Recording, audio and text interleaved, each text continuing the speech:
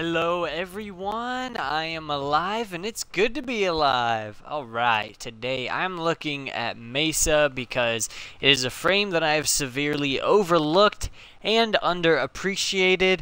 I've always had Mesa for a very long time now, ever since she came out, but I don't know, I wasn't really digging her. I pretty much just built her for her ultimate ability, which is Peacemaker. So I went like straight efficiency and power strength and all that jazz, and she was just too squishy for me and I just didn't like it. And that's just because stupid me was building it wrong. So I went back to her because she got her new Grax Tenogen skin, which was really nice. So I was like, maybe I need to go back and try Mesa. And lo and behold, it is actually really fun to play as Mesa now. I don't know why I never realized this before. Ballistic Battery is a skill where you cast it, and then if you look at your skill icon at the bottom right of the screen, you'll see a little 0. That is how much your ability is charged. Oh god, I'm about to die. How lovely. You'll notice that when I deal damage, the number fills up. I deal so much damage that it pretty much instantly filled up to 100. And essentially what that does is it allows you to prime the next round in your gun. So I'll recast it. And that basically means my next shot is going to deal a severely amped amount of damage, which I will now show you. Yeah, pretty much obliterated that guy. And he's level 100, I believe. Although I believe, yeah, regular Dread pretty much already obliterates these level 100 enemies, but you get the point. Her next ability is Shooting Gallery, which is really nice because it increases your damage permanently and will then rotate to one teammate at a time, buffing their damage as well. For me, it will buff my and teammates' damage to 32.5%. It'll last 54 seconds and it has a power range of 17 meters. Power range? Why, you ask? Why would it need power range? Well, allow me to show you. Alright, I now have 10 level 100 Elite Lancers here, and when I cast my Shooting Gallery ability, you will notice, oh, are you having a hard time with that?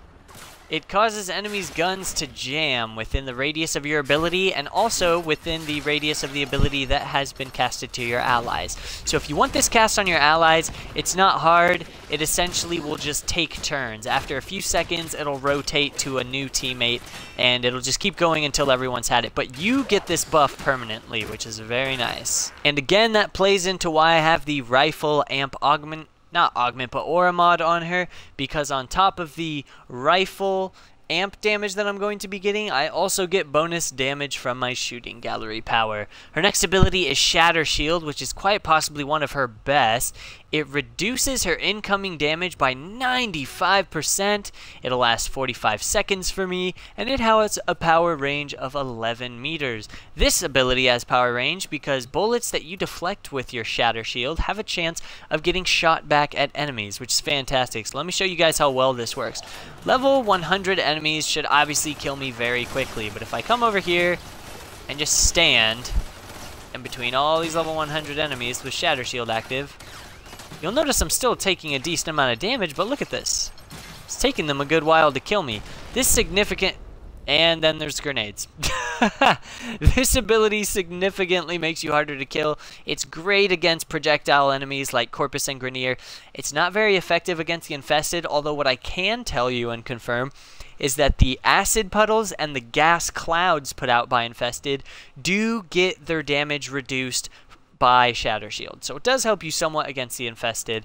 On top of that, your Shooting Gallery ability can also disrupt the enemies or jam the guns of the infested. It doesn't really jam their guns. It basically just stuns them and makes them look all confused and stupid as to like they don't know where they are. And last but not least, the icing on the cake, what I used to think was her only good ability, Peacemaker. Essentially, this is just an auto-aim hack bot. You just basically have this red ring around your screen and you can auto shoot anything inside of it. It's also very cool because this ability now takes mods from whatever you have on your secondary weapon. And surprisingly enough, with the duration build that I have instead of straight efficiency, it's still not that expensive to use. So I'm going to go ahead and use it now so you can see how it functions. Mine's probably not going to be very useful against these level 100 enemies, but you can see, my god, how fast it shoots. and how easy it is to aim this thing. Basically, you just have to make sure enemies are within the red circle while holding the shoot button, and your auto aim is going to pretty much do the rest. Unfortunately though, the more you shoot it, the smaller your aiming reticle is going to get, so that you can't just stay in this forever, because they recently reworked Mesa. Before they reworked her, you literally didn't even have to aim it. Like, I could be looking this way and that guy over there would get shot. So it was a bit OP, and now it's kind of fun because it's more interactive, and I honestly have no problem with that. I'm going to use all of Mesa's powers combined together so I can just kind of show you guys why I like her so much and why I think she's such an effective frame.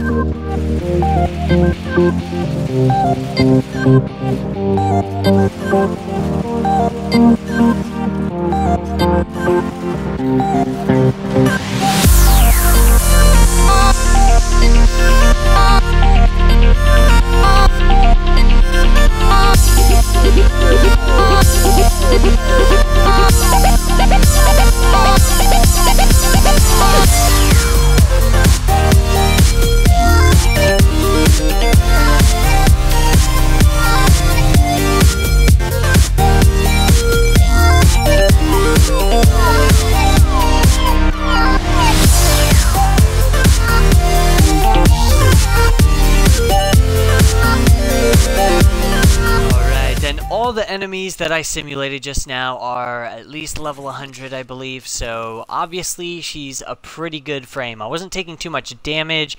Most of the time, if I was taking damage, it's because I was just standing still and not playing how I would actually play. She's really fun. Her Peacemaker ability, like I said, it's not so helpful with my build once I get into higher waves, but it is really nice for clearing out large crowds of medium to low level enemies with ease, and just kind of save you a lot of work, I guess. But she's super fun. If you want to get her though, it's a little bit of a hassle. You basically need to kill infested Alad V, and you basically need Mutalist Alad V nav coordinates to do that, which you get from infested alerts and things like that. I will have a link in the video that will take you to the wiki page that will explain it much better than me. It's going to have like a whole list, step by step, of everything you need to do if you want to get her, but I think she's worth it. I'm having a ton of fun with her as well. She has a natural affinity for secondaries, and it's just so much fun to play as her. I've been really enjoying it lately, and I hope you guys can get her too. If there's anything else you'd like me to cover, please drop a comment down below. Thank you for supporting my channel, and I will see you guys in the next video. Peace!